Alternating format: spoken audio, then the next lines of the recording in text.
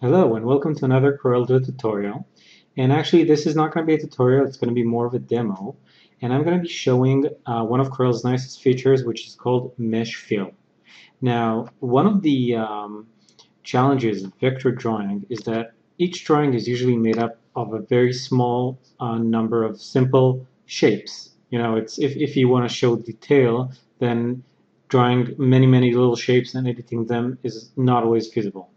And the mesh fill tool is a tool that lets us take a basic shape and add lots of detail to it using fine-tuned gradients. So we have a circle here, and I've selected it, and now I'm going to click the mesh fill tool. And you see I get a little grid.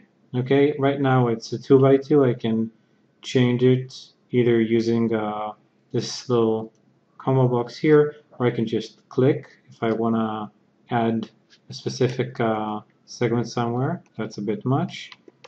Okay, let's go back to this level of detail. And now I can simply drag a color out of my palette onto any of the parts of this grid. And you see what it does? Let's say, I don't want to do that. Oops, sorry. I don't want to do that. Good. And it basically fills that part of the grid with that color, but in a very smooth gradient way.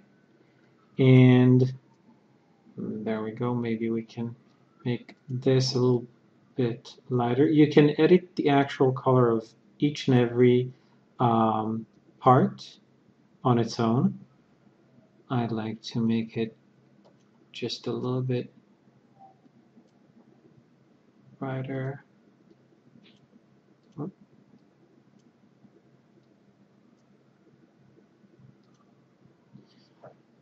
And what's interesting is you can also edit the transparency of each part of the mesh itself. You see here I'm making this more transparent.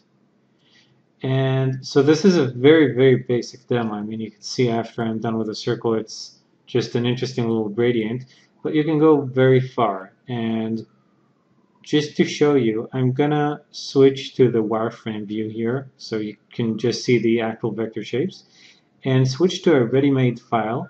This is a file that Corel supplies, and it's made by Ariel Garza Diaz. I hope I'm pronouncing the name right. This is the artist who made this.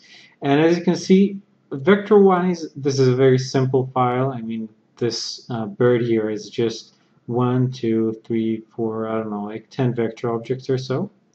But when we switch to the enhanced view to see the actual color, you can see how much work has been done here with this mesh fill tool, and it really brings out the detail in the image.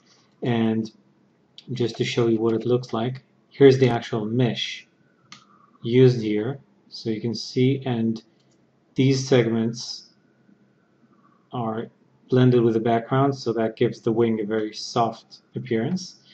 And this is a very high level of use of this tool. This is not something I could do, but it was important for me to bring this into the demo so you could see how far this tool can get you.